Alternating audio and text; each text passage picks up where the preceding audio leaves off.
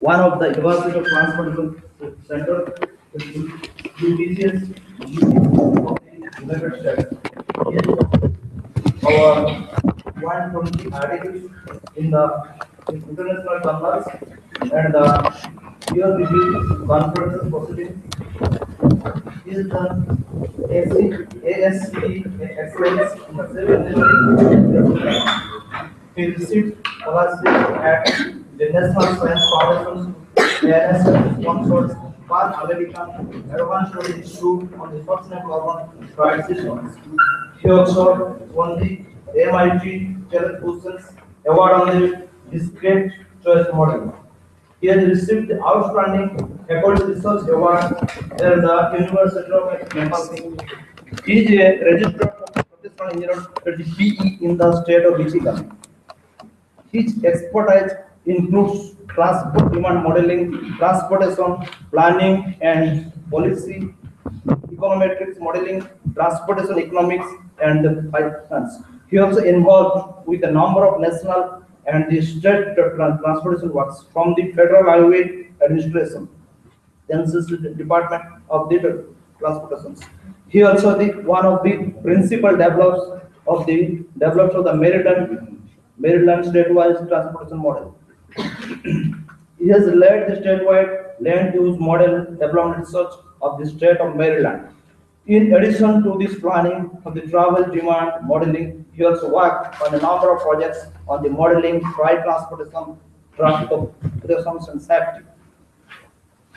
He is in the review panel of transportation research of Part A, C, D, E, and F of the ASCE Transportation Research Board, TRB. Also, computer environment and the urban system elsewhere, research in the transportation economic elsewhere, Journal of Urban Management and the Urban Strategies. Dr. Mishra is the member of the Transportation Economics Committee, which AB20, and the Freight Economic and Regulation Committee, 8010 of the National Academy of Science and Technology. So I request you, sir, to start. All right. So good afternoon, everybody. So we're going to do the presentation first, right?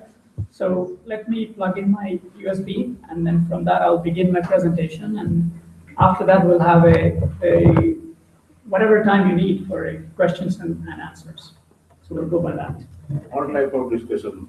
Anything you like. This is a very friendly environment. So please calm down. Don't have any nervousness or anything like that. So, and again, the topic that I will be talking about is something that everybody can understand.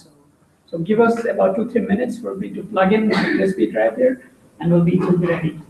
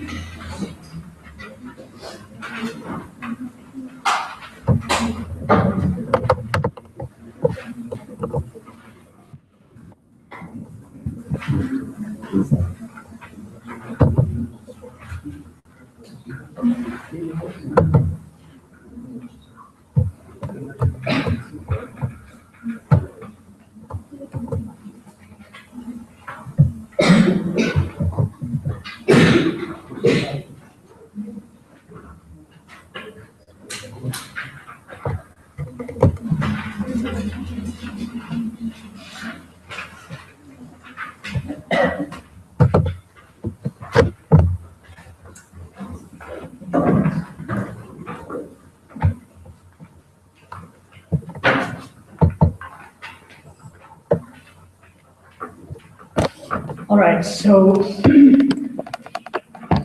today's discussion is about smart and connected cities. Cities are something that we build. That's where we spend most of our time. A city can be as small as few hundred people to a city can be as big as multi-million residents. So the concept of smart and connected cities have been getting attention in the last few years. Though the concept of smart city is not extremely old or extremely new. It has been a word that was coined by some urban planners in about 1960s, and we see smart cities getting attention everywhere in the world. India has a published rank of 100 smart cities in India. So how our example of our current cities, how are they different compared to what we call as smart cities? So a conventional city and a smart city, how they're different. So the difference comes in what we call as adoption of technologies.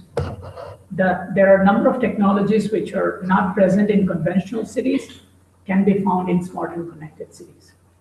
So what those technologies are and what smart cities are, this is an overview of a presentation. Of course, the goal is not to become an expert in smart city, but rather to get an overview of where we are and where we're going forward. So with that outline of my presentation, I'm going to talk about what is the definition of a smart city. How do we define it? Then what are some of the technological challenges that we see in smart cities? Then I'm going to talk about what is the United States experience of smart cities in terms of 4 specific areas that I'm going to talk about. The first one is urban automation. The second one is connected vehicle environments. The third one is ICTs, okay? Information and communication technologies. What are the challenges there? And the last one that I'm going to talk about is logistics and supply chains and urban deliveries. So there are a number of challenges, but I'm going to focus on these 4 because of time constraints today. Then I'm going to talk about what is the path ahead. And most of my discussion is based on US experience. So in which way US has embraced the concept of smart cities. So how do we define smart city? As you see on the screen, so smart city is a city that connects human beings and it connects social capital and also ICTs. So ICTs, as I said, it's information and communication technologies. It has its own infrastructure. So ICTs are not only specific or unique to any specific technology, but ICTs can be water, can be energy, can be transportation, can be electrical. can be information. So these are the facets or various types of branches of smart cities, and everything must be connected together seamlessly for a city to function properly. That's what we call as a smart city. So my apologies for the very small diagram there. You see there is smart water, energy, transportation, healthcare. There is emergency, education, management, and buildings. Okay, so there are a lot of components are there in smart city. So, for example, if we have a smart city and we don't see electricity being available 24/7, then it's 24 hours a day and 7 days a week, then we should not be calling it as a smart city. Similarly, water not being available. So in those cases also, we cannot call this a smart city. Energy efficient, the buildings must be energy efficient, meaning, for example, for some reason there are calamities, or for some reason we do not get electricity for some time, then our building should perform as usual. So there are a number of facets or components of smart city. What I'm going to talk about today, this is a gigantic system. I'm not going to talk about everything. I'm going to talk about the third pillar from this set of pillars, which is smart transportation. That's what I'm going to talk about. So this is a slide that really differentiates between two different types of cities. One we call as a sustainable city, which has been in existence for many, many years, but now we are calling it sustainable and smart cities. So in which way these two figures are different? If you see the left-hand side of your figure, then we see there are sustainable cities. The right-hand side of the figure is smart cities. So there are only 3 circles that you see, those are added. In addition to the sustainable cities are technological factors, human factors, and institutionalized factors. So again, my topic of discussion is going to be, again, further specific. I'm going to talk about only the technological factor, which is on the left-hand side. That's where I'm going to focus into. So in terms of technologies, what do we see in terms of smart transportation? Transportation is something that all of us can relate, right? Whenever we wake up, we put our step, just outside, we are into the system of transportation. Either we walk, we take a bicycle, we take a taxi, we drive ourselves, we are into the transportation system. So transportation system is pretty common to all of us, and we can relate how we behave in a transportation system, how a transportation system is reacting to our actions, we can relate. So in terms of technologies, what we see is that, how many of you have heard there is something called as driverless cars? Many of you have heard that, right? So and many of you have experienced what this concept of Uber and other type of ride-sharing vehicles, right? So if you go to US, about 20 cities right now, if you go to Uber has driverless cars, meaning you just hop into Uber, there is no driver. There may be a driver sitting just in case, but many cities are operating right now in driverless cars. So we see that on top 2 sections, they're connected vehicles and vehicle automation, and there exists distinct differentiation between those two. Then we have IoT, Internet of Things. Many of you, I have heard that you are from electrical or computer science background, some of you, so you may relate to what is called as IoT. Machine learning is an algorithm where if we see some behaviors and that has been repeating time over and again, we can use machine learning principles to learn what has been happening. In addition to that, we see that with ICTs, we see everything is a big data. Any text message that you send, any call that you make is everything recorded somewhere. Similarly, if you have your cell phone on and you're driving and you have your Google Maps on, then Google is collecting your data, and those data is used in some way or the other. So we have plethora of information, big data available, which was not available before, say, 20 years ago. We did not have such type of situation, but now we have it. So mobility on demand, meaning people would like to go from point A to point B, whenever they want, without having any type of restrictions. So that's what we see is mobility on demand. So a smart transportation system should have a platform that embraces such type of technological innovations. So what happens without this? Without vehicle automation, without connected vehicles, a city would be a conventional city, would not be called as a smart city. So that's how a smart city would be different from a sustainable city. What are some of the challenges? And we see there are 12 challenges, 12 vision elements. And I'm going to talk about today number 1, 2, 6, and 11. Those are the 4 ones that I'm going to talk about today. So vision element 1 is urban automation. What is urban automation? So urban automation meaning we see number of facets of an urban area are automated. Meaning what we see here, there's an initiative in the US called as Towards Zero Death. So what does that mean? So all of us might have heard, it's unfortunate to hear that a person died because of a traffic accident, right? So there are 3 things can be responsible for such type of effects. Number 1, there could be a vehicular fault. Number 2, there could be a railway geometry fault or something associated with the environment. Third thing is could be a human behavior fault. A human behavior, the human was not driving, or the driver was not driving perfectly. So out of these 3 things, what we call as 3 E's that we can always in transportation mitigate. 2 things are a little bit easier to control, and 1 thing is very hard to control. 1 thing very hard to control is human behavior. We cannot control human behavior because everybody has their birthright or whatever they want to do, they can do. There's freedom in democratic countries. However, we can design a vehicle properly, we can design a roadways properly. So if we do those 2 things properly, and also we can have restriction on human behavior, meaning if you are in a car, you have to have your seatbelt on.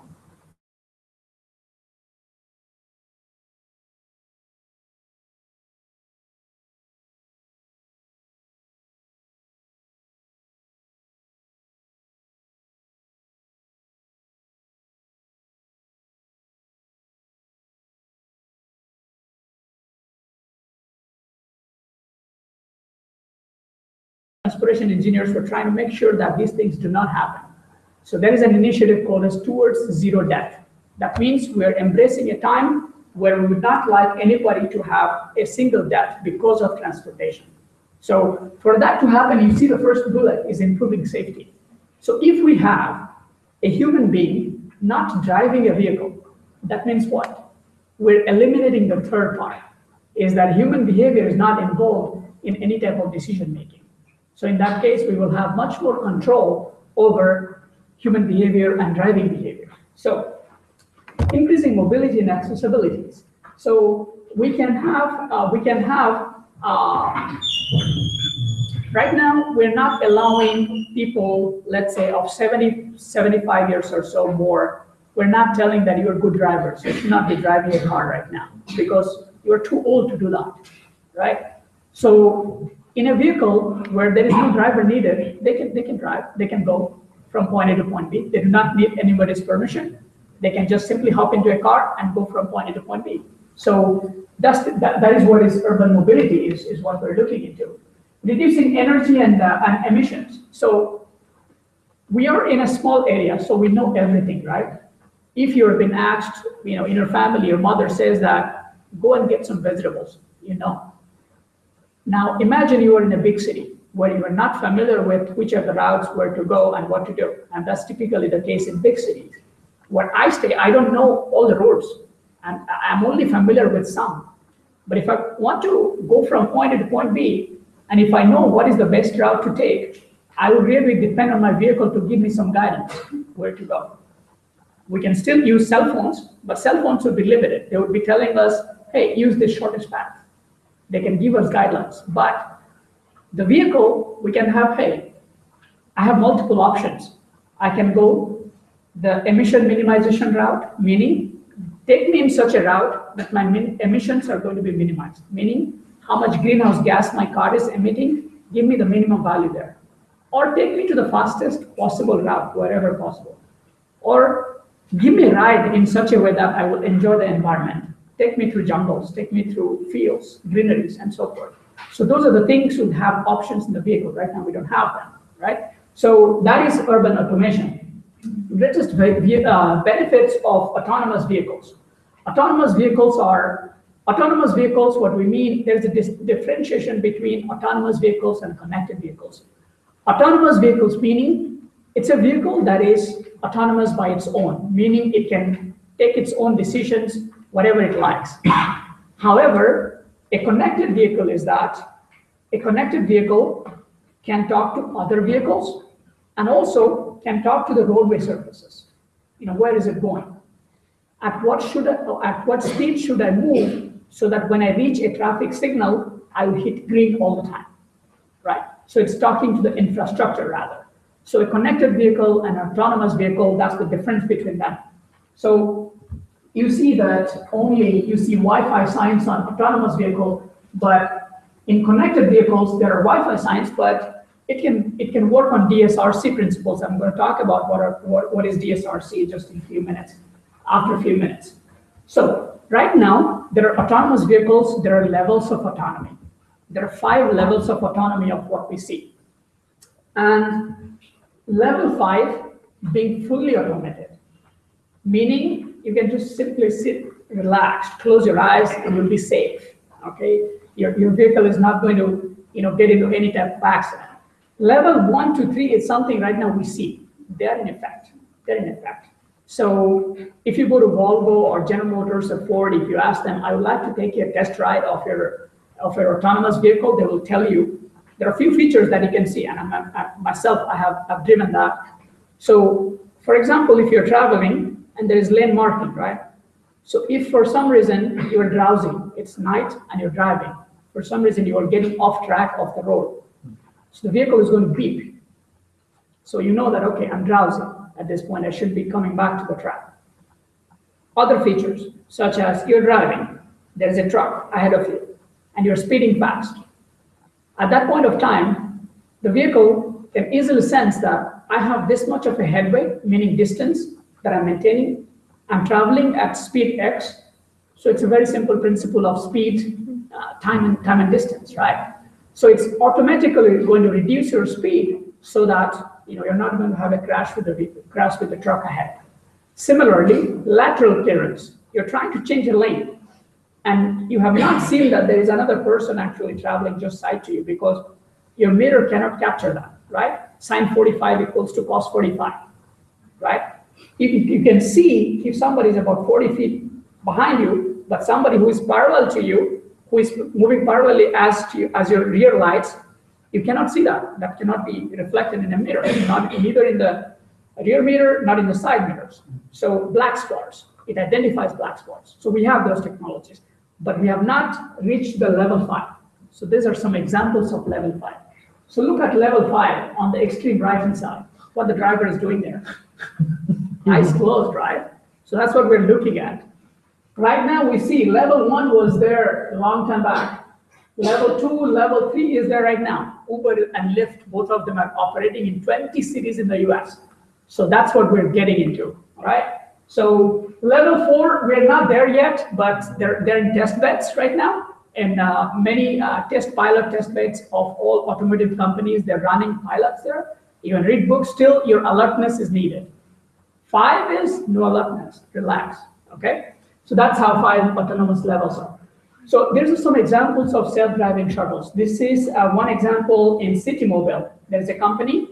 So what they're doing is that not only just one person, but multiple people can essentially enter into a vehicle, and those are self-driving shuttles. So we're not looking into only self-driving cars, where only 2 or 3 people can go. Self-driving shuttles can take even masses of people together. So you see the vehicle lengths are not that like a bus, right?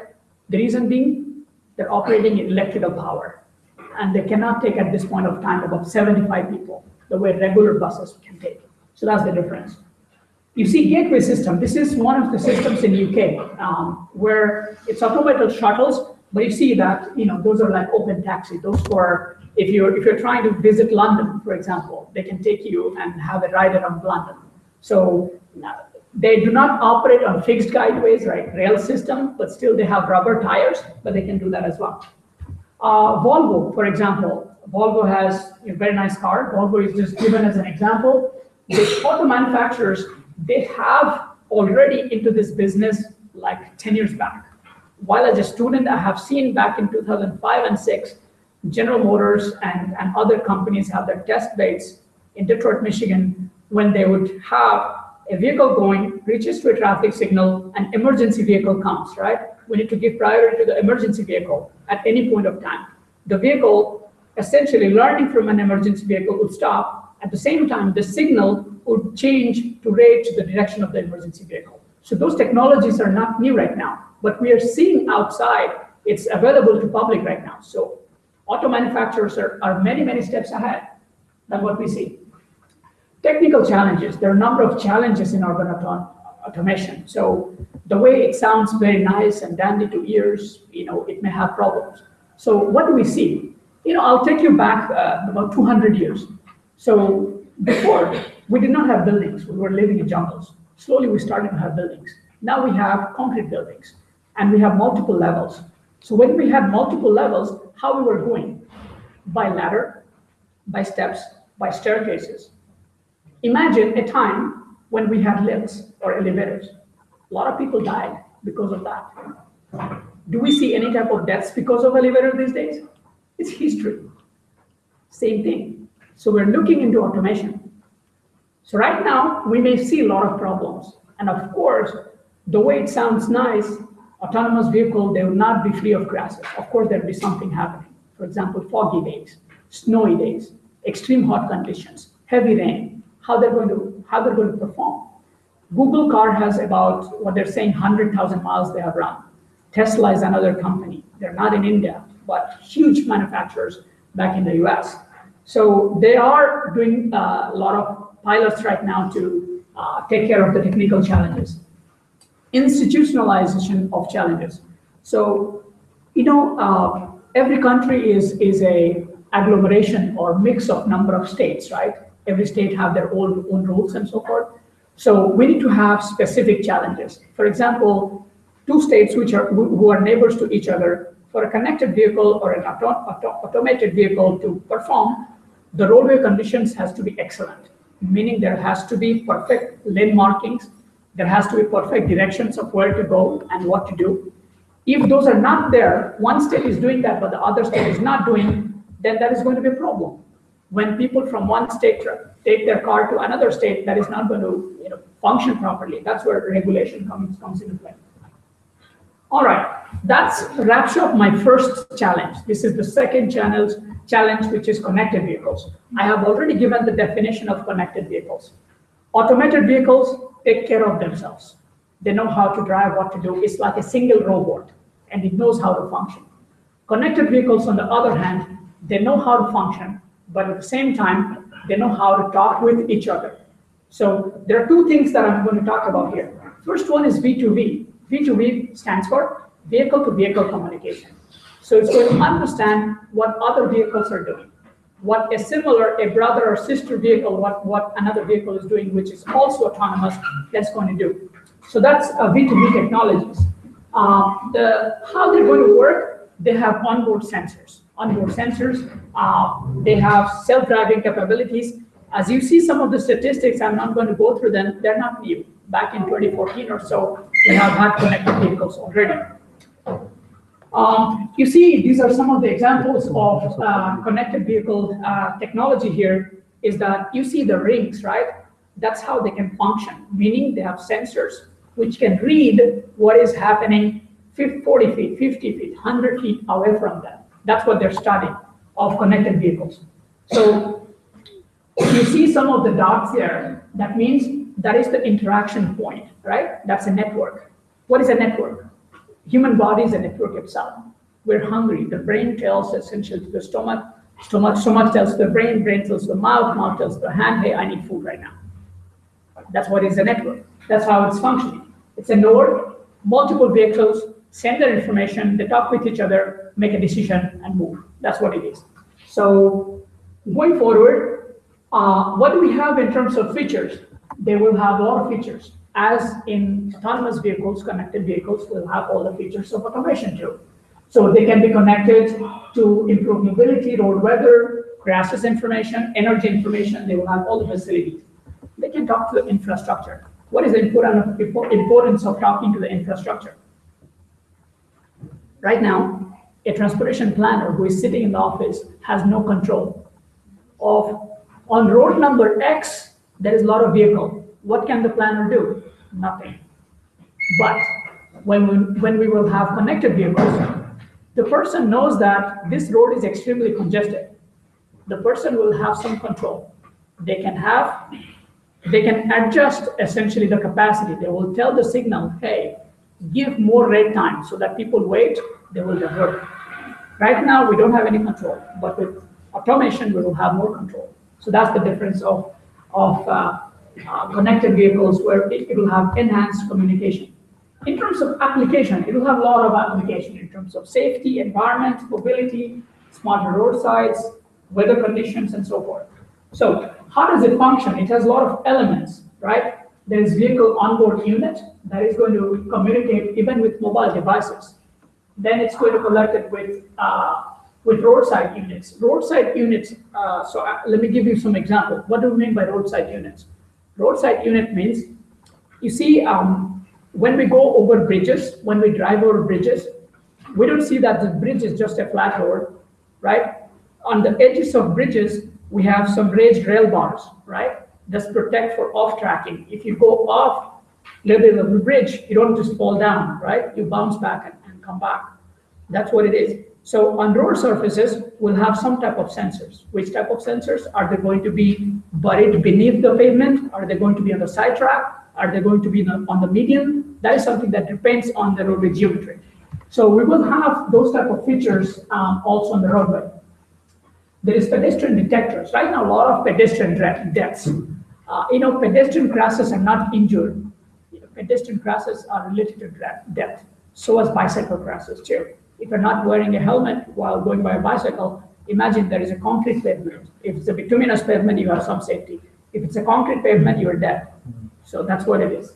So we see connected vehicle pilot deployments. There are a lot of pilot deployments that we see on a number of locations. I'm going to tell you where those locations are.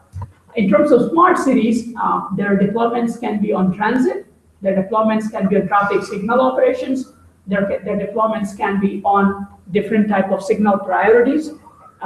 So imagine you are moving on a corridor, like on a road, which is a primary road, is a big road. A lot of small roads are connected, right? What do you want? All the time on the big road, there has to be green all the time, seamless movement. That's what it's going to do. In terms of application where they are, we see some Tampa in Florida, from New York City. We see in Wyoming, the truck that we see there, there's mostly coal or oil.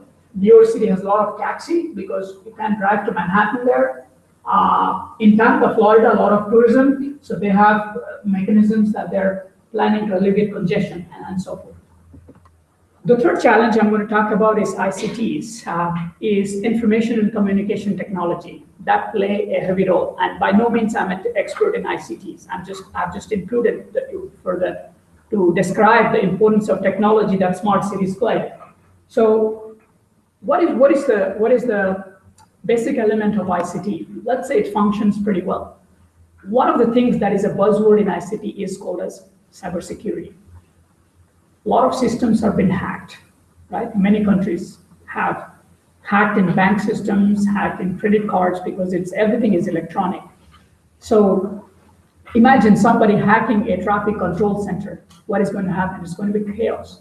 No human being is operating. All the cars and the systems are automatically driven. ICT really plays a great role. And privacy.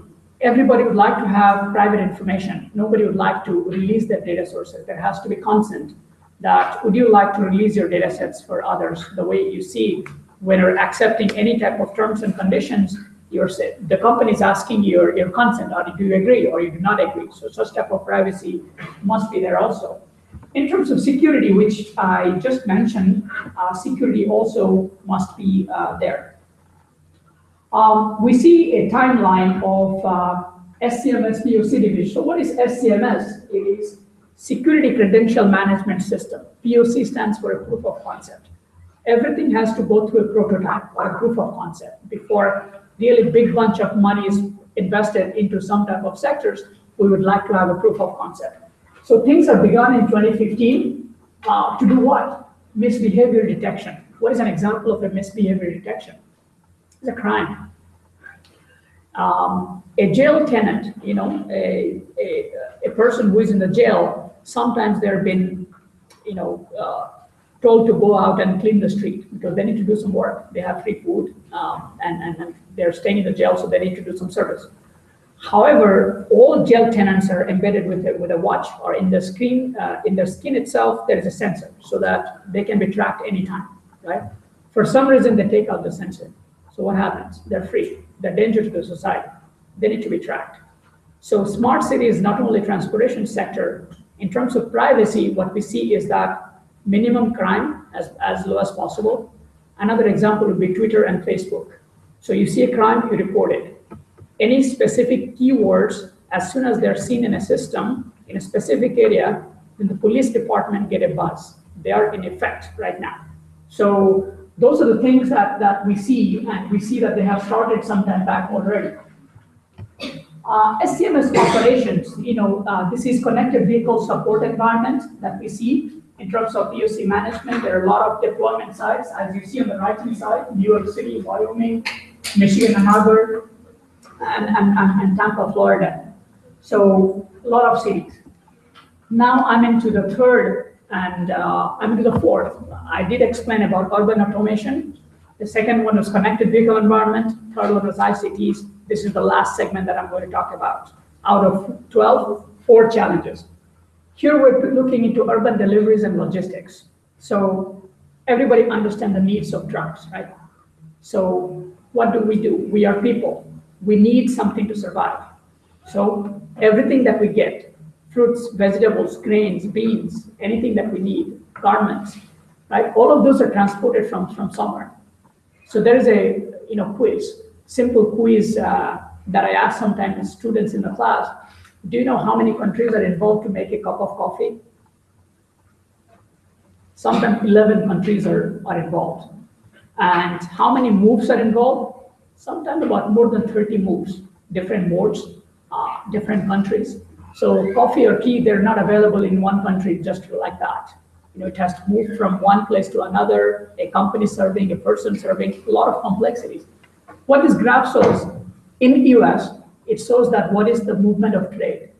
You see the bigger the circle, meaning they're attracting or producing more number of goods or things are transported from there. So some of the things to take care, on the left-hand side, you see LA Long Beach there in California. On the right-hand side, you see New York, New Jersey. In the right, there we see Chicago in the middle. And we see Texas and Houston in south. So big elements. So when we have such big movements occur throughout the country, how can we make individual cities smart? So we see that in terms of modes, we see that truck is the biggest mode compared to others. Among that, we see the rail being the next, and we see the waterborne being the next, and air is the least. Why air is the least? Because air cannot take bulk movements. They can only take whatever is time sensitive, temperature controlled sometimes, and high value goods, right? They cannot take coal or oil, for example. Intermodal movements, things do not move just by one mode. They're a combination of multiple modes. You see things typically go from port, from let's say China, from China or India, things go to other countries, or from other countries come to China and India, then go by intermodal facility, from a water to rail, then go by truck, then go to business centers, then it reaches customers. So there's a set of complex movements here. Supply chains are often complex. What is supply chain? Meaning things going from one to other consists of multiple legs. That is what is called as supply chain. So supply chains are extremely complex, and that needs to be done. On your right-hand side, you see that supply chain consists of number of commodities. Commodities meaning garments is a commodity, coal is a commodity, iron is a commodity, steel is a commodity. So there are hundreds of different type of commodities happen, and they have a different supply chain. We see first and last mile deliveries. Always the first and last mile deliveries are typically by truck.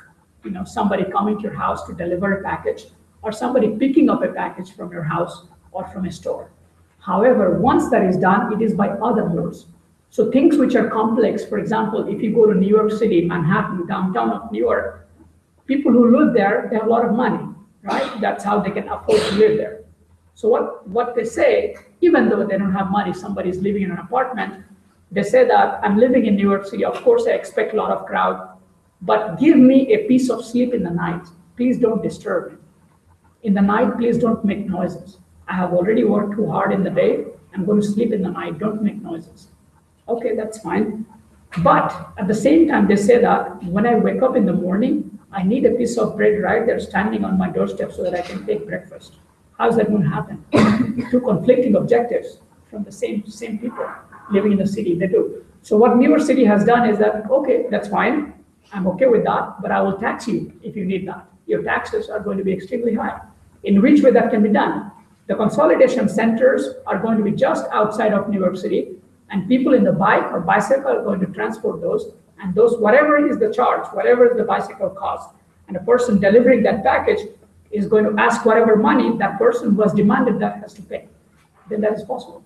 So those are the things, those are happening right now. In terms of emerging goods movement and trends, have you heard the concept of 3D printing? 3D printing is something that is getting a lot of attention. Specifically, in many fields, I can talk about pharmaceutical company per se. When a doctor gives us a pill, they say that, hey, you need 1.5 pill. I don't have 1.5 pill, but you got it and take it, right? Many times you know that, if you don't got it, either you're underconsumed or you're overconsumed, right? Many times medicines are not available because ingredients are not available, right? So in those circumstances, the concept is that don't have pills actually come to you because making a pill itself is a complicated process. Have the ingredients stored like a Xerox machine. Everything is in there. You just place an order that I need this medicine and this has ingredient components. Then it'll make it. Similarly, this is just one example. 3D printers have a lot of capabilities, again in prototype phase right now. They're going to change the dynamics of supply chain. So that's another thing that is being considered in smart cities. Off-peak hour deliveries, I just mentioned the example of New York City. Consolidation centers also, I mentioned, you see these smaller vehicles which are delivering, those are for cities like New York City, where people do not want any type of noises, and that's how they're delivered as. We see that 511 page, I don't know the number. There should be something as emergency number has come in India, right? If you're in trouble, you can dial a number. What is that? 100. 100. So in US, the number is 911 if you're in trouble. If you dial 511, that means you get traffic information wherever you are. Locally, it will give you traffic information. So urban deliveries and logistics, essentially good transporters can dial 511 to get information about where to go and what to do. Those information also can be updated in the 511 system. Parking is a huge problem, especially what they do is, there's a rule called as hours of service rule. How we're doing with time? 35 minutes? I'm good. So there is something called as hours of service rule. I'll give you an example of a doctor. So doctors, what they do, they go and they work essentially in hospitals. When they work in hospitals, their attention skill has to be extremely pinpointed because they are working with life and death. Right? That is why the role is so important in human life. So what happens in many countries, I'll give you an example of the US, a lot of people all over the world, they go to, pursue their medical degrees in the US. So when they complete their degree, what they're called as residents. I think the same is in India also, there are residents. So when residents work, depending on the availability of other residents and doctors, many times patients, the way they demand healthcare needs, residents often work continuously for about 30 hours at a stretch. Sometimes it's life and death. If they're handling a case, they cannot leave. Now let us imagine the situation of a resident who came to hospital in hour 1 versus the alertness level at hour 30, where for continuously straight 30 hours, the resident has not slept. So what is going to happen? Do you think the alertness level is the same? It's the same thing. So there are regulations are in place in medical sciences. Similarly, in truck driving, when a truck driver countries are humongous. Many times you'll just see like this, why the truck is not finishing. It's like 10 axles, 12 axles, very big trucks. It's like a bogey of a train, sometimes two bogies of train. So imagine a truck essentially being involved in one accident. How many human lives are involved in there? So when trucks drive, and truck drivers' salary, do you know how much they make? They make their salaries as good as engineers and doctors, even higher many times. Education level does not need to be that higher, but their alertness is higher too. They're behind the wheel all the time, and it's a tough job. All you're doing all day and night is just looking at the road. That's it. That's all you're doing. So when a truck driver is driving, and imagine that the truck driver is driving continuously for about 8 hours, and again, the same like a resident is dropping attention.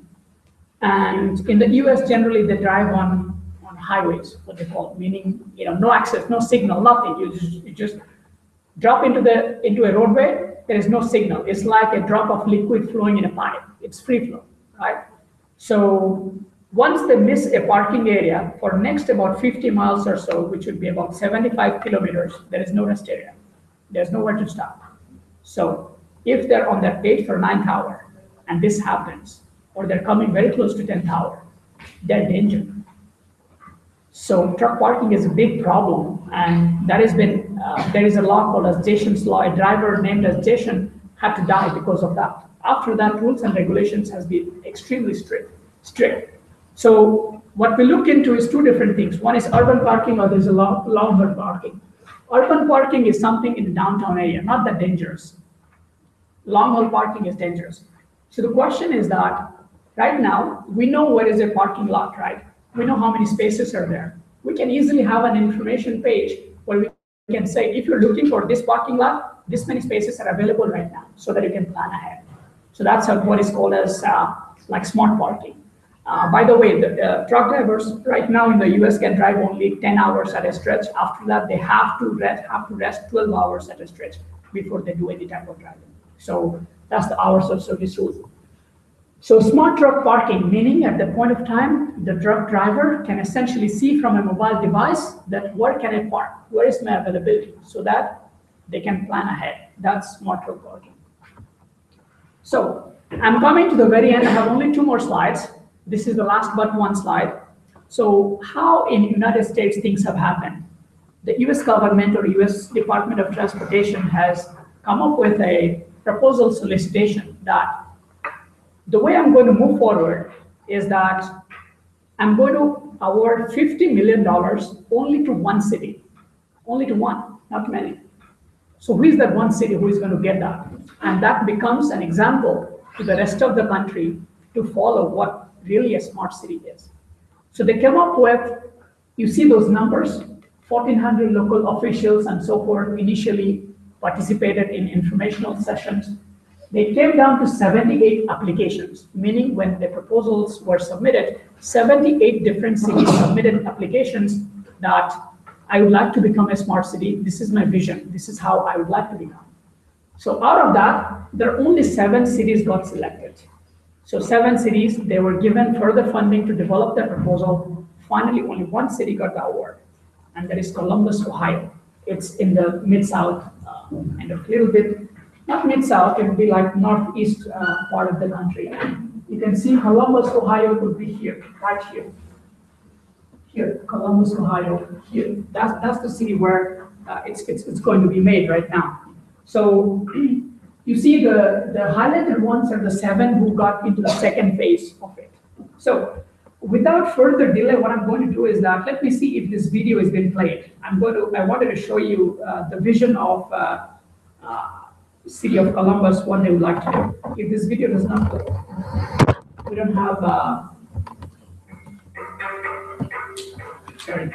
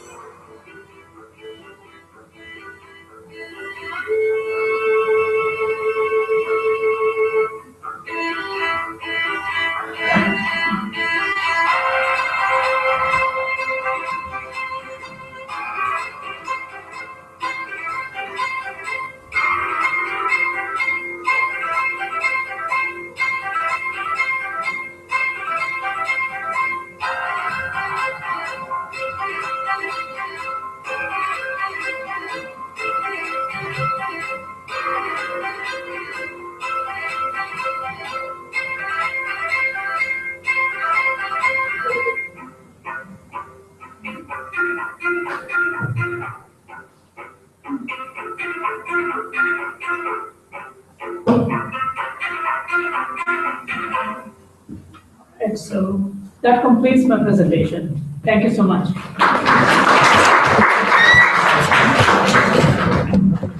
I'd be happy to take any questions if you have related to presentation, as well as we can have interactions for as long as you like.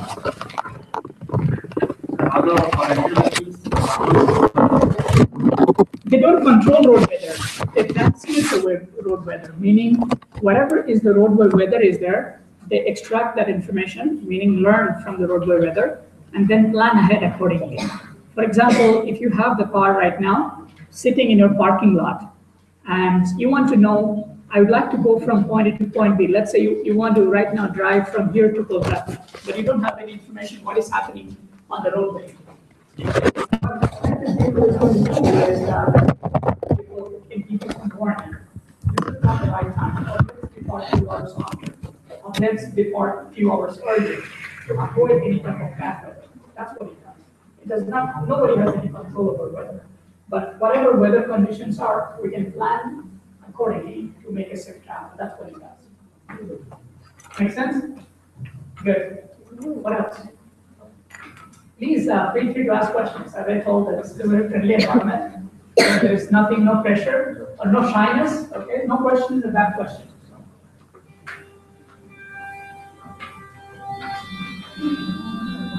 What else? Yes, sir. Before going to smart city, there is a certain conditional there. If such as ROURKELA, first the smart city will cancel due to the renewable energy. So in that situation, what do you do? Because in our many of the cities, the conditions are not satisfied. So that in our state, the smart city principle is going on very slowly. So what do you do in this area? You know, everything that I talked about is mostly for US conditions, I would say. The same conditions are not at all true for India or Europe or any other country. Every country have to have their own regulation, own legalization, own set of principles. So I will give you an example here. If you travel in the US and if you'd like to go long distance, you travel something called as interstates, what I was talking about. As you enter into a facility, you flow like a drop of liquid flows in a pipe, no obstruction. So can we bring exactly the same concepts to India? 15 years back, that was not the case. But the concept of golden quadrilateral has come in India recently.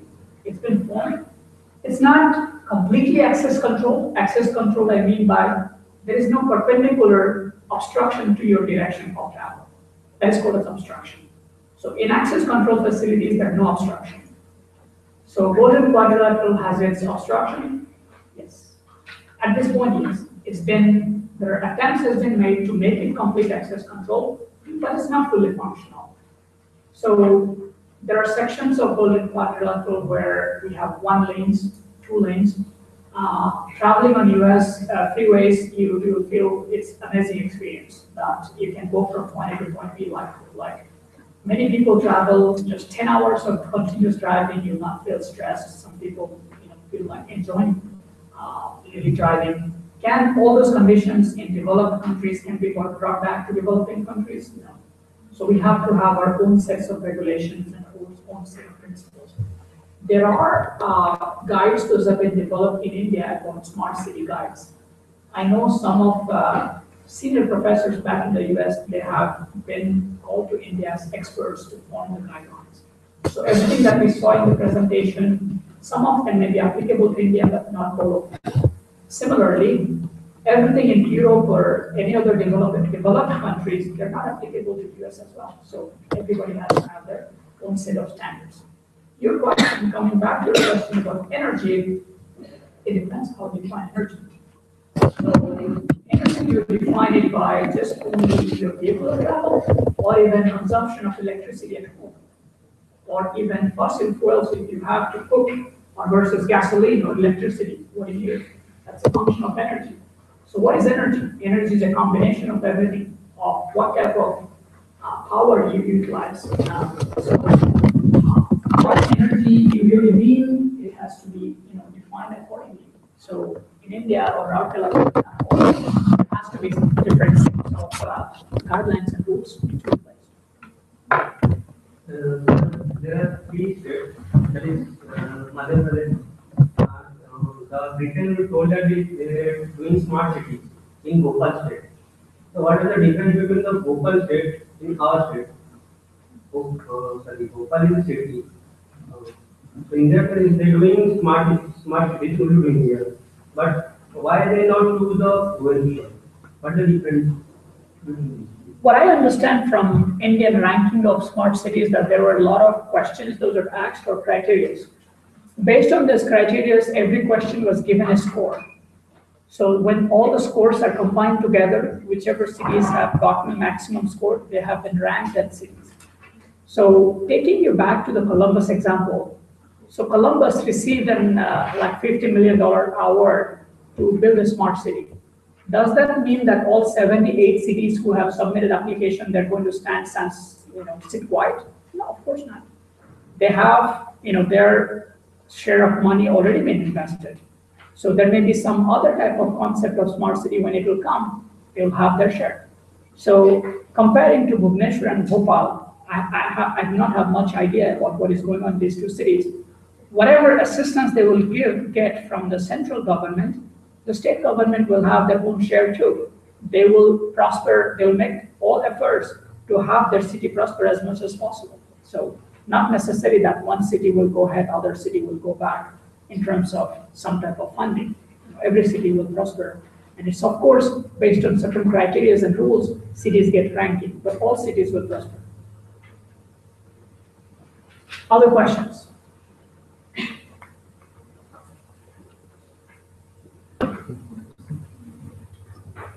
All right, it does not seem that you have more questions, so we'll have the floor open for interactions.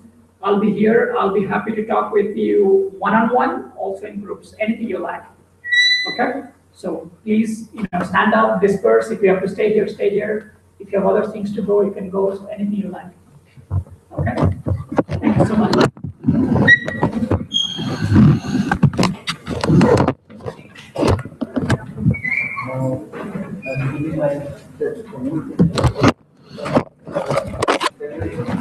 I see.